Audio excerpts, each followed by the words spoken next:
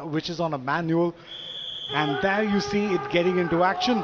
R2 is the robot which is absolutely on an automated region, and that one's gone banging into the balls.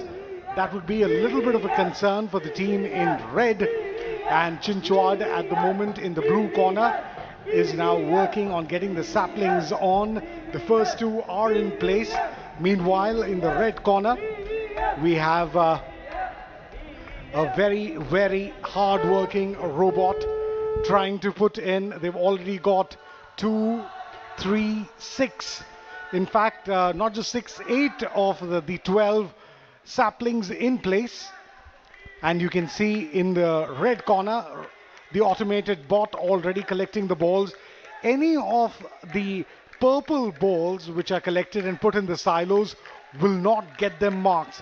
2 minutes odd left on the stop clock, and the red corner gets its first 30 points.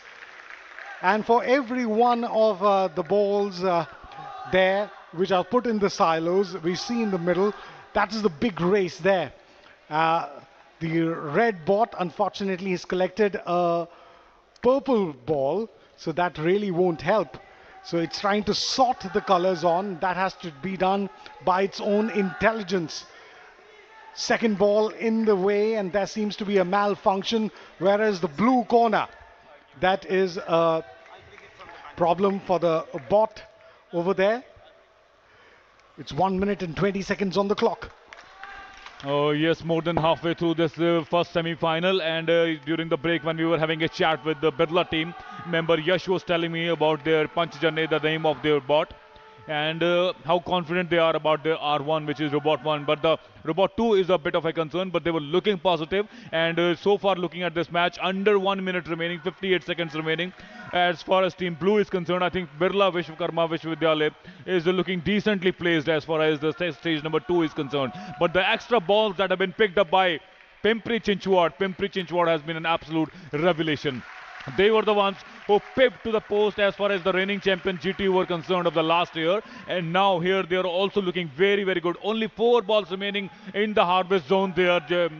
And I think the kind of scoring they have done so far is they are looking a little better placed as far as this first semi-final is concerned.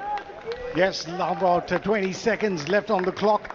And this is going to be a little bit of a contention for the team in red, because they seem to have all the balls placed. I have seen I can see from my vintage point in the commentary box, they've got 4 to 5 balls already, and there's 30 points for each of those balls, and the clocks run out, and the judges will have to look at this. The first semi-final match was played between team in red, Pimpri Chinchwad College of Engineering from Pune, versus team in blue, Birla Vishwakarma Mahavidyalaya, Vidyanagar.